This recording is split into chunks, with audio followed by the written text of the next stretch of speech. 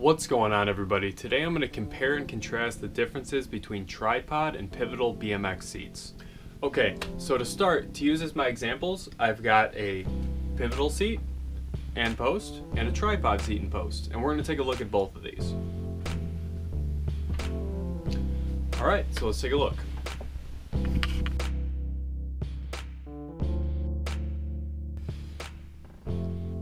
Alright, so this is a tree seat and a demolition seat. And the most obvious thing you're going to notice about a tripod seat is that there's no bolt mounts on it, on the top. Whereas on a pivotal seat, the way that the seat attaches to the post, the bolt goes through the seat. So what you'll need is, you'll need an Allen key. And you're going to be putting the Allen through here like this, and that's how you do the seat. We take a look underneath. Alright, so whereas on the pivotal seat, the bolt is on the top of the seat and it comes through this way, and that's how you tighten the seat down. On the tripod, the bolt is here. And this little triangle shape has little feet that stick in here. This pops into place, and then you bolt it down like that. The pivotal seat has these little notches, and that's how you adjust the angle of the seat. And you bolt it there. The tripod seat only has two different options for how you can set it.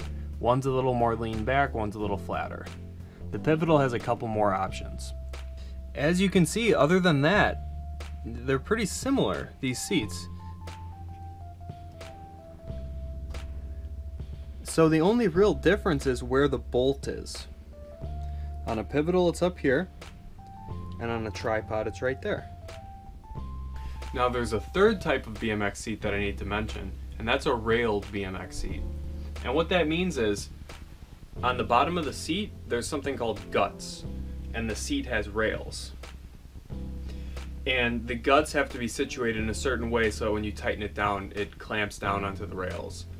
For the most part, not many companies make those anymore. They're about 2 or 3 times heavier than one of these, tripod or pivotal. So they're kind of not useful anymore for BMX, freestyle at least. I think they still make some race seats like that.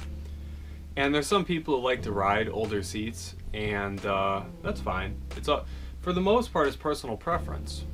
On paper, the differences between tripod and pivotal are really small. Tripod seat and post combinations together are usually maybe 1 or 2 ounces lighter than pivotal, so it's negligible. When you're picking out a seat and post combo, whether it be tripod or pivotal, I think it's really just important to get whatever kind of seat you want. Get something that looks cool on your bike.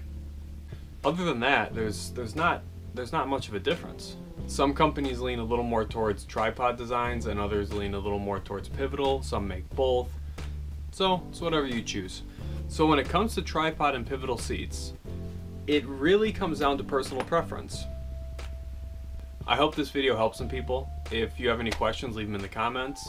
If not, I hope you all have a great day. Thank you, good night, and peace.